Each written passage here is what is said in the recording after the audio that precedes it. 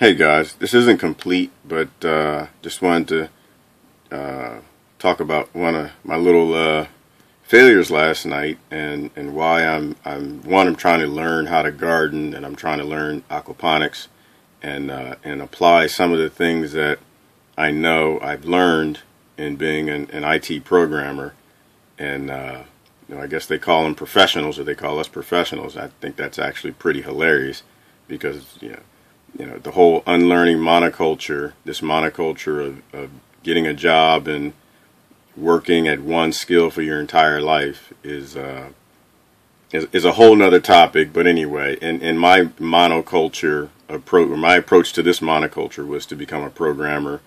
And what I want to do is in unlearning this monoculture and learning skills to fend for myself and fend for my family, instead of relying on all the different programs the government puts together to try to take care of us with infrastructure like power and water and all sorts of things that I call welfare.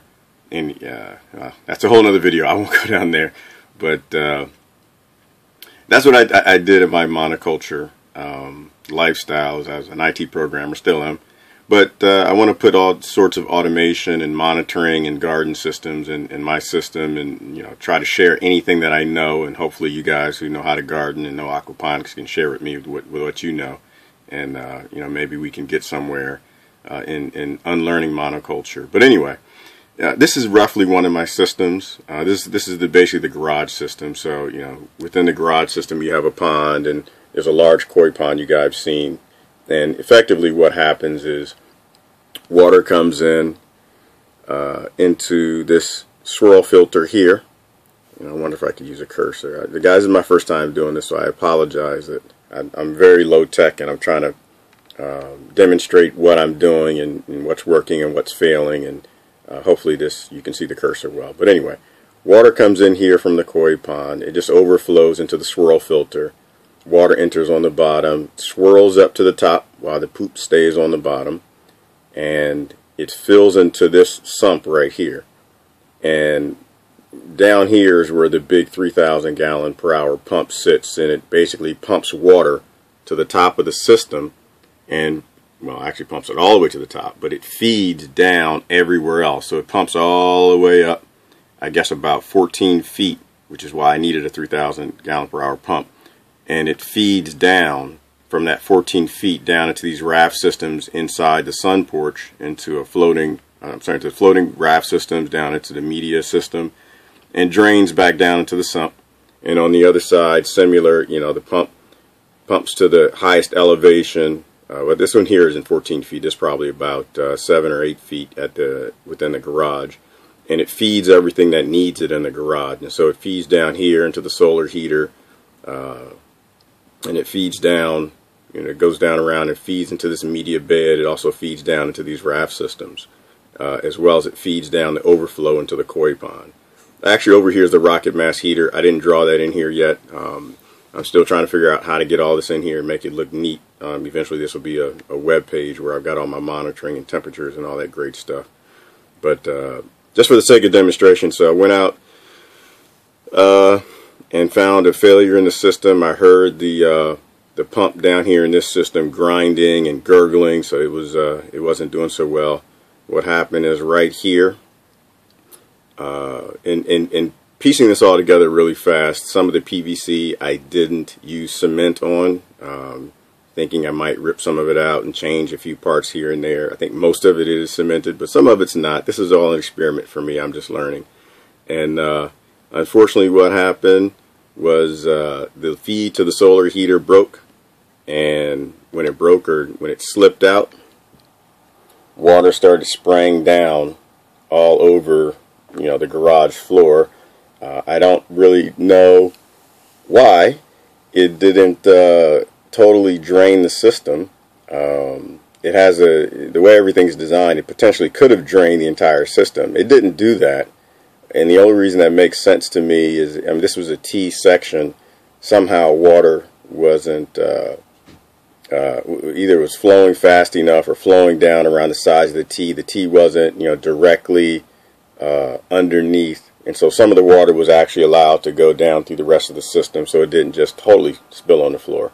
And so all the water didn't spill out the system. All the water can't spill out the system. It can drain the, it can stop the media beds from filling because the water stops coming in. All the raft systems have levels, so those will never drain. The pond has a level, so it'll never drain. But it certainly could have stopped the feeds to the media beds. And so water spilled down. Of course, I got a good chance to taste some water. But anyway, koi water is delicious. I wanted to just kind of, show you guys. This is roughly what my system looks like. I have to finish it up, but that was the failure from the morning.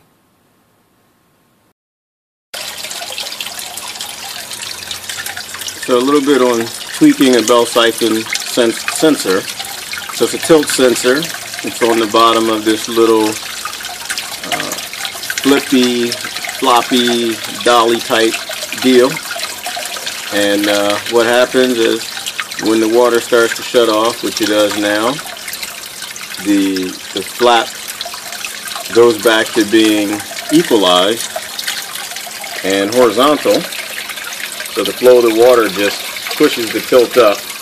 And what I have on the back, there she goes right there. What I have on the back, if you can see to make sure she comes down right, are split shots. And they weigh it down. So that ensures these little guys, fishing weights. I don't know if you can see that with the light. But these little fishing weights. So what you do is I just took them and I clamped them on the back. And now she's horizontal, so the sensor should have shut off. And next time she starts, the water will rush down the front, push the tilt that way, and tilt sensor goes off. And that way I know when my bell siphon is starting and when it's stopping. Okay? Thanks for watching. Hey guys, real quick, just a quick little update here.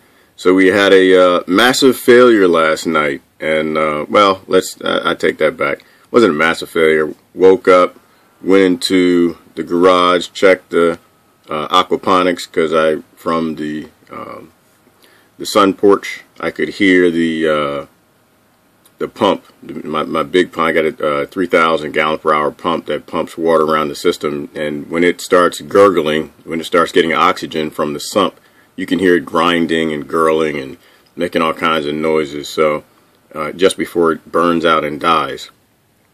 The good thing is I kind of have some fail safe so it wouldn't burn out, which keeps a little bit of water trickling into the sump. So the sump pump didn't burn out. It's not a sump pump, but it's a magnetic pump.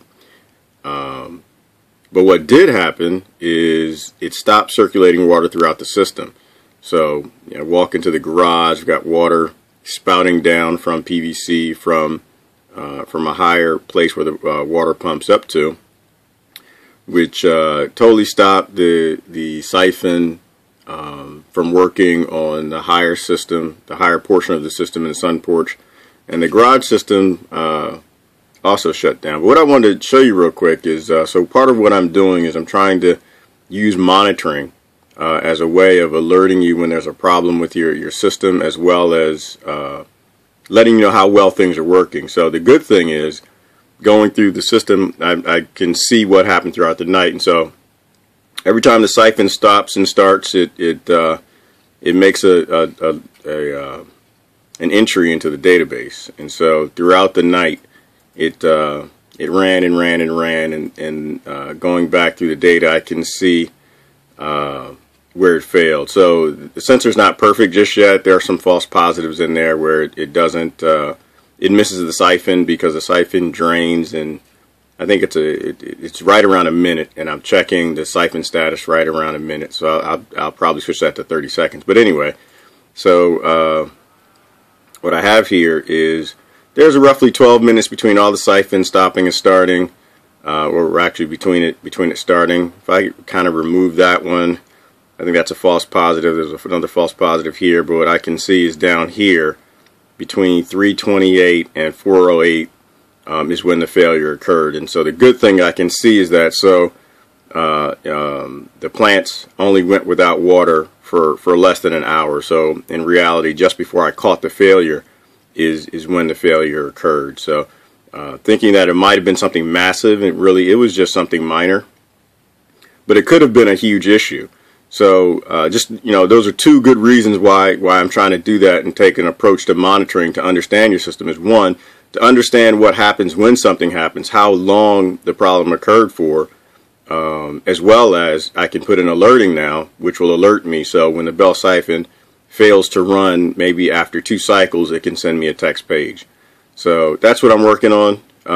So today got to put another fail-safe in for where the problem occurred, and then I have to put in some alerting to let me know when it doesn't run. So anyway, just 2 cents on that. My failure and learning from monitoring your system and what you can do. So I'd highly recommend you guys take a look at doing some sort of monitoring of your systems. There are a lot of systems out there you can buy that are prepackaged, or you can do what I'm doing, just using a microcontroller called Arduino to put in different monitoring systems or sensors to monitor things throughout the night.